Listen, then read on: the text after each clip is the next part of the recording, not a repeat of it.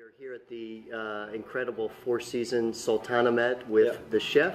Yeah. Who are we talking to today? My name is Savas. I was born at Bolu, middle of the Ankara and Izmir, small city. It's famous. This city is really famous of two chefs. Lots of chefs come from there. My mother, my two big brothers, also they are chefs. My uncles, my lots of cousins, they are chefs. I was born in 1974 there, and then I started school. And middle of the high school, I stopped to school, and I started to work with my uncle. I was 15 years old, and then I like very much because my when I see my brothers and my mothers, they were looking, they were wearing nice, and then they are going everywhere in the world, and then I like very much to go somewhere, and then also they were cooking at the home that time. I was very impressed because I like very much to eat. Also to do something, because yes, everybody they have to eat, but also if you cook something, if you do something, if you serve to some people or friends or family or guests, and then if they like what you are doing, it's nice to see. Yes. Their face Makes you happy. Yes, yes. Exactly.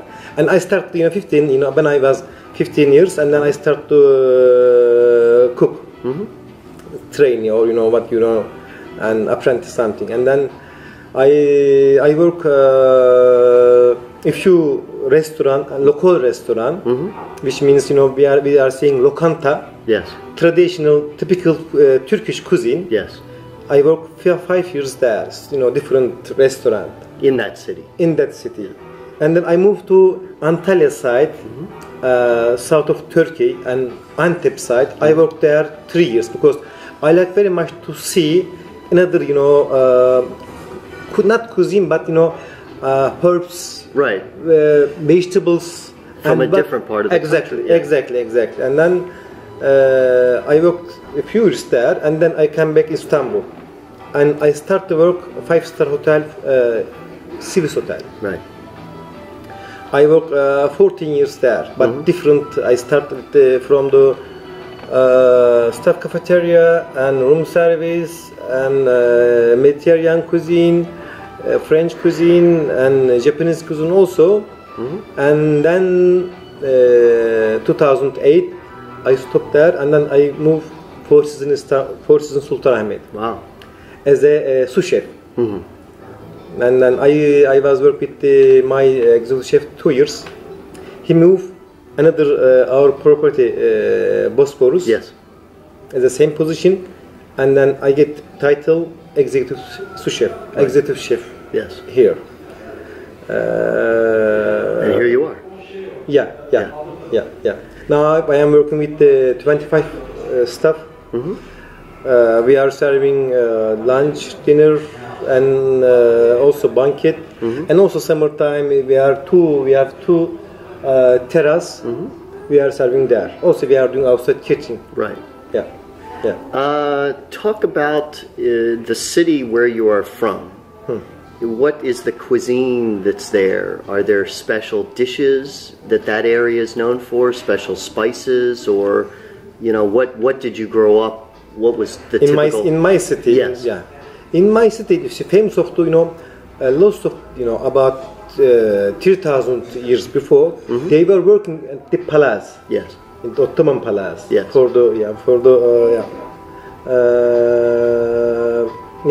For the Sultan? For the Sultan, wow. Yes. And then they were that time they were doing seeing lots of ingredients, lots of vegetables, lots of fish, and then they bring lots of items in our country, from Istanbul to our Bolu in our country. They were doing that, and in my country now lots of we are seeing puff pastry, börek. About maybe 20-25 kind of puff pastry, like a poğaça, like simit, and börek, and that kind of things. It's very famous our country. I see. Yeah, and herbs.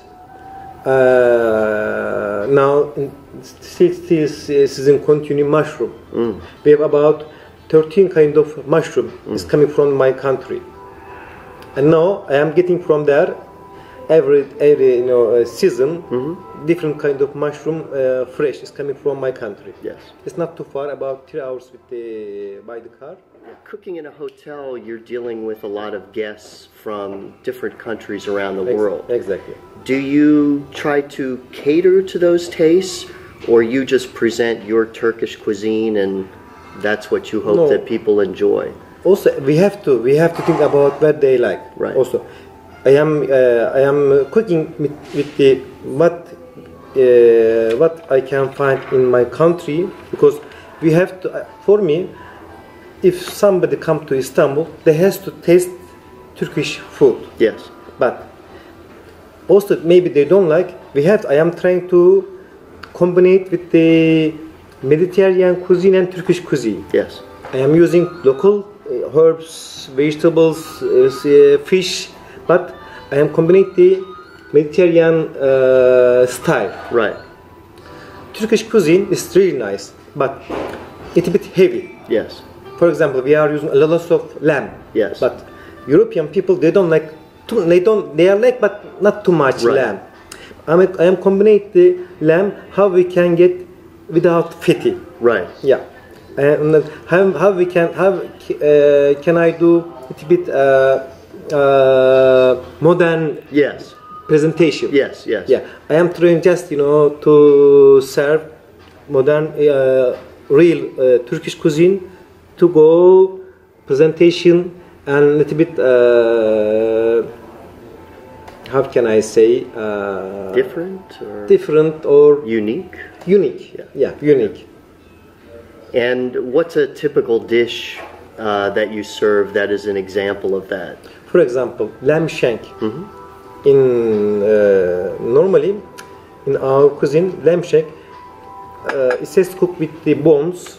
With it says to cook again 12 hours in the oven. It's slow to cook, but we were serving with the bones and with the fat, one part of lamb shank. But now I was thinking, how we can serve nicely and for the our guest.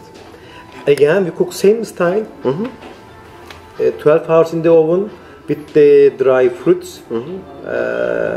And I take out all of fat and bones, little bit, and then I put the small ring, and then we put the again it's cooked with the dry fruit, apricot, and then I did it apricot pure.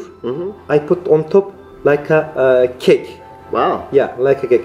Again, this dish normally serving with the smoked eggplant. But smoked eggplant, they were cutting also, big piece and then chunky. Again, I did the pure, and I put the chiffon, like a foam. Right. Yeah, it's a bit more healthy and more clear and more tasty. Interesting. Yeah.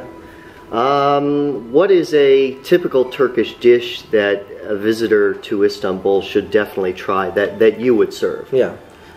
Always I am saying, Turkish food is not kebab.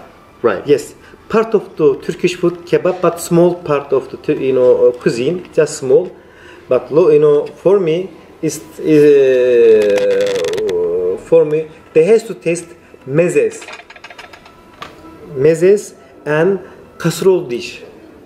And because for people who don't know, would you briefly say what is a mez? We can say hünkâr beğendi. Is cooked again beef ragu.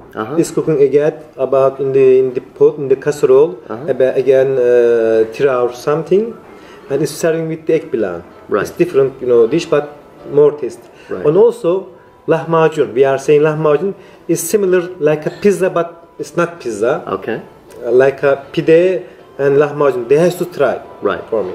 And also they has to try börek. But I will say börek is like a puff pastry. About maybe 20-25 kind of dish you can see in the country. Right. Yeah, but talaş börek, and we are saying water börek is cooking in the water, and then they are taking and then they are putting again in the oven. It's with the cheese. They have to try. Okay. And then a similar question: what is a typical Turkish street food that you think someone that comes to Istanbul should definitely try? And is there a place that they should go for that?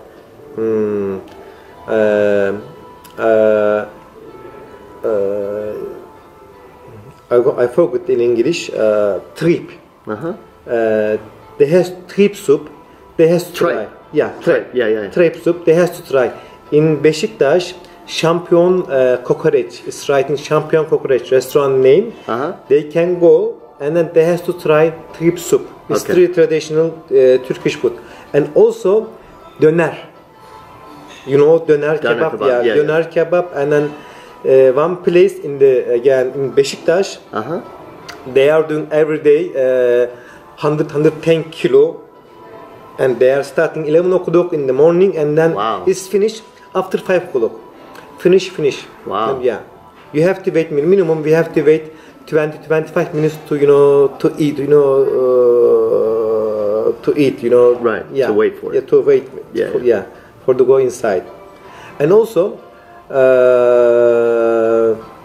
again börek. Right. If you go outside, you can see now after when you go outside, you can see lots of börek, small börek place. But just they were serving morning time, and then they have to taste every small börek's house. They has minimum 5-6 kind of böreks. Yes. They were serving starting morning 5 o'clock till 11 o'clock, and then they have to taste. Yes, right. Exactly. They have to taste, and also fish and bread, like a sandwich. You can for me they have to taste in the Eminönü, not too far away here. Again, they are starting in the 11 o'clock and then to midnight, and then they have to try it for me. Okay. When you're not working, what do you like to do to relax? Do you go anywhere?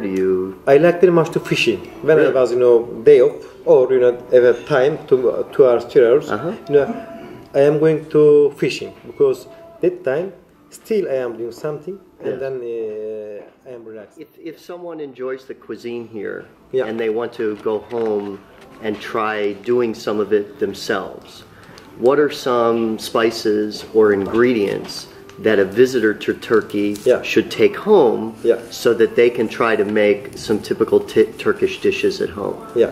And then I will ask you the dish that they should try to make. We have pomegranate molasses. It's really typical Turkish. And then these items you can use for the salad, and also you can use for the hot meal, main dish.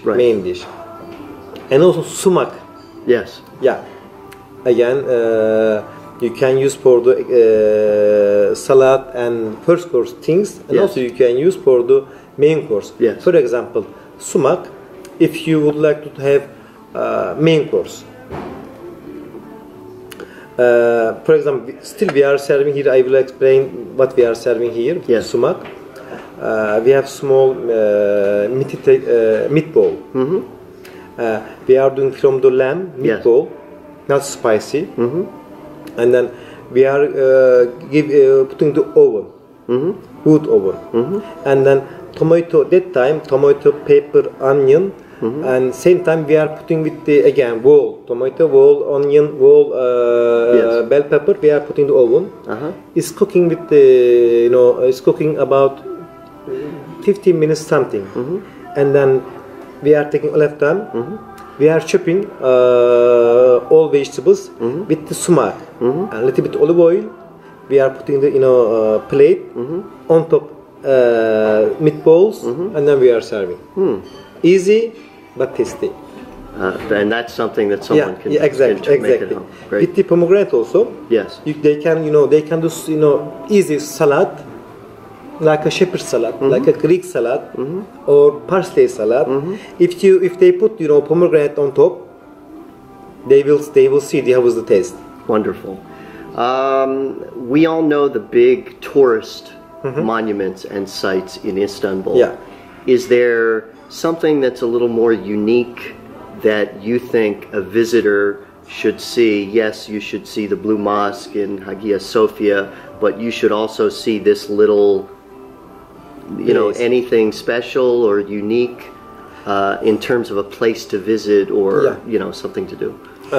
For me, I will say first a restaurant. Lots of people there, on the tour at the tour guide, Yes. Lots of restaurant name, but I will say, one restaurant I didn't see in any tour guide. Asian side, Kadıköy Chia restaurant. Chia restaurant. And how do you spell it? They has to go Chia. CIA. Okay. In the Asia side. Yeah, Asia side. They has to go there. Okay. They will see what they what is the Turkish cuisine there. Okay. And also that place